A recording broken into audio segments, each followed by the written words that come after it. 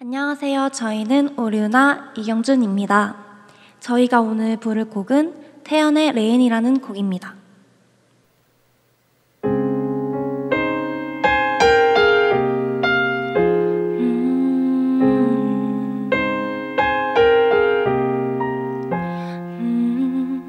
텅 빈 회색빛 거린 참 허전해.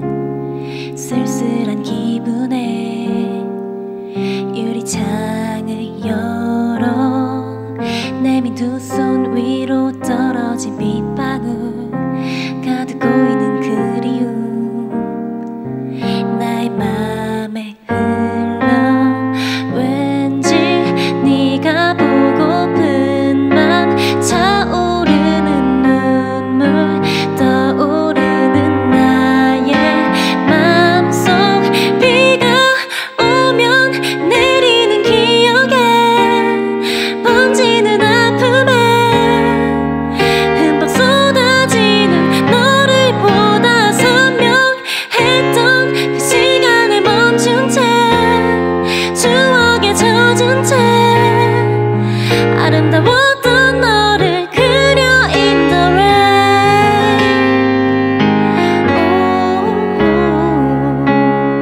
길었던 첫눈이 부셨던 계절도 사진 접속에 얼룩져 색이 바래질까 점점 깊어가는 이 밤 잊지 못한 약속 따뜻했던 품도 안녕 비가 오면 내리는 기억에 번지는 아픔에 흠뻑 쏟아지는 너를 보다 선명했던 그 시간을 멈춘 채 추억에 젖은 채 아름다웠던 너를 그려 in the rain.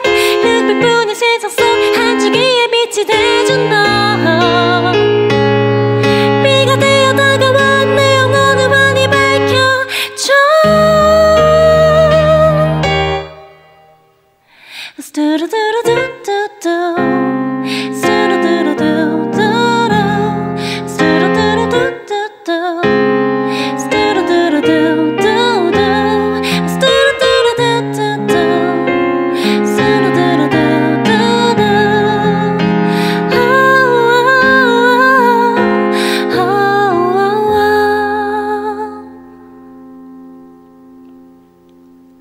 우산 아래 나직했던 속삭임